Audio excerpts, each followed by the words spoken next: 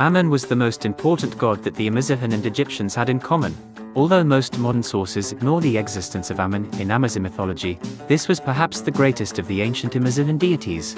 He was also honored by the Greeks in Cyrenaica, and was fused with the Phoenician god Baall, due to the Libyan influx.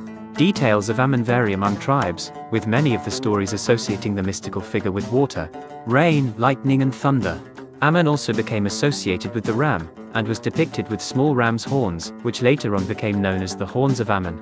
As the cult of Ammon grew in importance, he became identified with other chief deities, who were worshipped in other areas during that period. The horned god was highly important, and is thought by believers to be represented by such deities as the Celtic Cernunnos, and the Greek Pan. Horns have been present in mythological imagery as symbols of fertility and power.